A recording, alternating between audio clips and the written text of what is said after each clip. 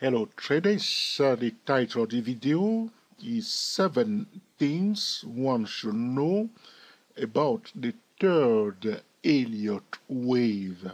Okay, in fact I should say 7 essential things one should know about the third Elliott wave. Alright, so we all know that the third Elliott wave is an impulse wave like the first and the fifth wave. During the third Elliott wave, alright, we are more likely, okay, to catch the biggest portion of a trend, either a bullish trend or a bearish trend. Alright, and most position traders, if you are a position trader or a swing traders, love the third Elliott wave. They want to catch the third Elliott wave. Alright, but there are 7 essential things one should know about the third Elliott wave. Alright, let's get started. The first essential thing one should know, a technical trader or an Elliott wave practitioner should know about the third Elliott wave, is that a normal third Elliott wave will not go beyond, alright, the 161.8% Fibonacci extension of the first wave. That's the first essential thing one should know. I talked about this before, but here what we are doing, we are compounding, okay, we are consolidating everything we have been learning, okay, over the year, so we may become a better Elliott wave traders. Alright, so if we consider this as a first wave from here all the way to the top like this, I draw it from the low to the high, alright.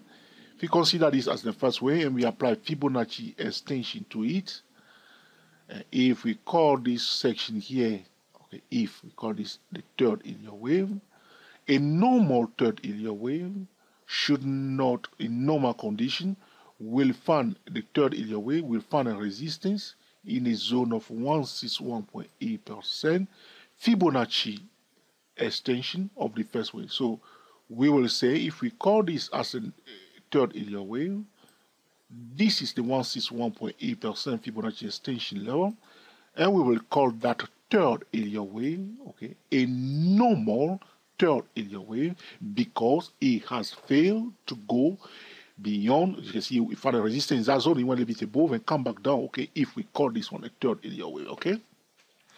So that's the first thing one should know, essential thing one should know about a third Elliott wave, that a normal third Elliott wave very often will find a resistance in the zone of 161.8% Fibonacci extension level of the first wave.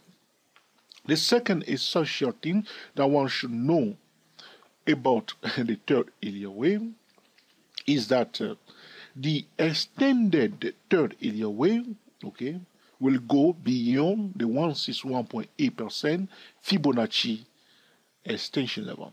So a normal third Elliott wave will continue, will break above that level. So if you buy during the third Elliott wave here, at the end of the second wave, usually there's another opportunity to buy at 161.8% Fibonacci extension level of the first wave. If we have an extended third Elliott wave, what will happen here, if you are looking for a breakout, you'll see that the price will go again a little bit up above to acknowledge that 161.8% level, and then try to pull back again a little bit to retest that zone before going up more. So an extended third Elliott wave will always go above the 161.8% Fibonacci extension level of the first wave. The third essential thing one should know about the third Elliott wave, what, is that the third Elliott wave is never it's never, I don't like to use the word never, okay, but that's the theory. It's never the shortest impulse wave. So we have 3 impulse waves, first, third, and fifth. But the third Elliott wave is never the shortest multi-wave. All right?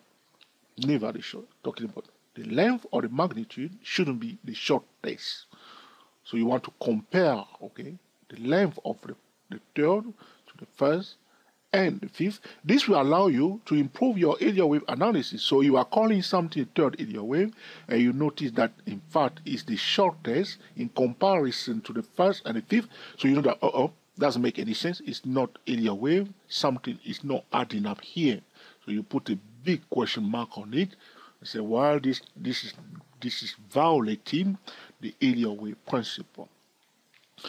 The fourth essential thing one should know about the third Elliott wave is that it's the wave that usually becomes complex. So talking about a wave extension. If you are expecting an Elliott wave extension, it will often take place during the third Elliott wave. So there is a high chance that most of the third Elliott wave will be a complex wave that are subdivided into 5 minor waves. Not only that, it has been extended. Not here, be careful. What we are talking about, the Elliott wave extension very often will take place during the third Elliott wave. That's what I want you to remember. So the fourth thing to understand, you learn about Elliott wave extension, connect that Elliott wave extension to the third Elliott wave. You hear Elliott wave extension, the first wave should come to your mind is the third Elliott wave. The second wave that should come into your mind is the fifth wave. But the fourth thing one should understand, that the wave extension very often will occur during the third Elliott wave.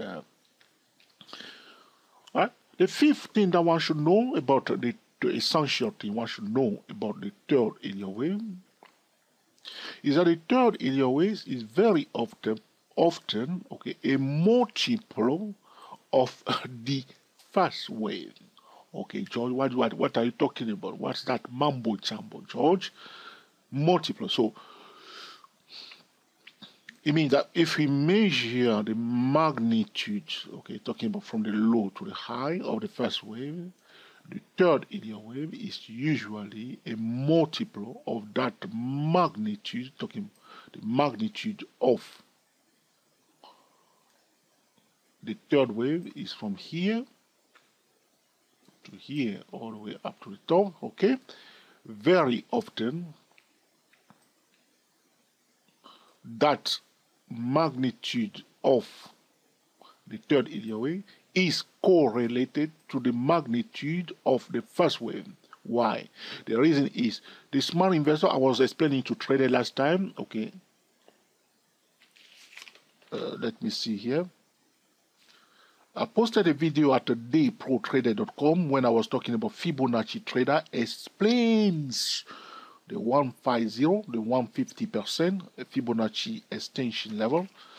So what usually takes place, you can see that this is the price went up from here to here and then pulled back, okay? Investor took first profit, okay? So as the price breaks above the high of the first wave, the level they are watching is 150. You see, which is quite close to 161.8% level.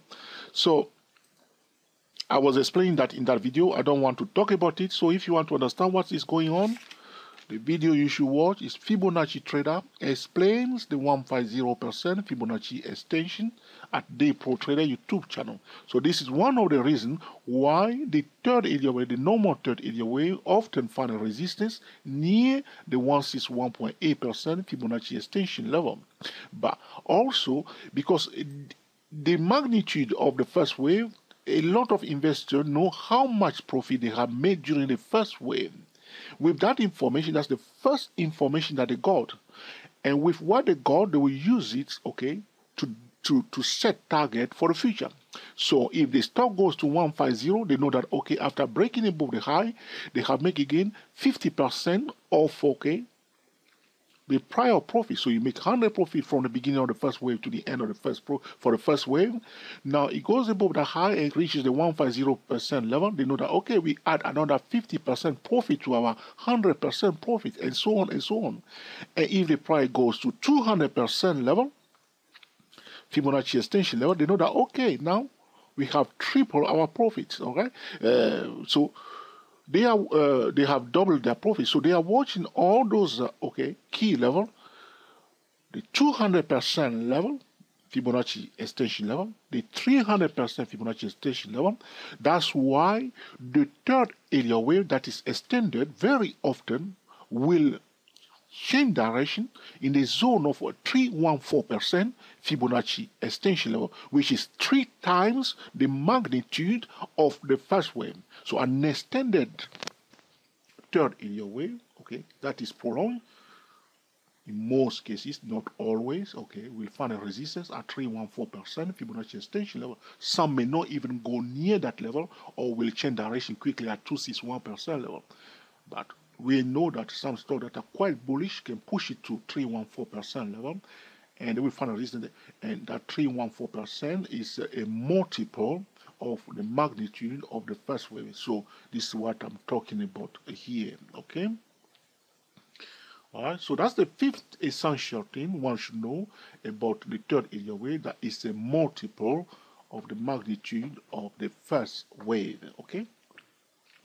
The sixth thing one should know, essential thing one should know about the third Elliott wave, is that the third Elliott wave depicts, am I speaking difficult English now? Alright.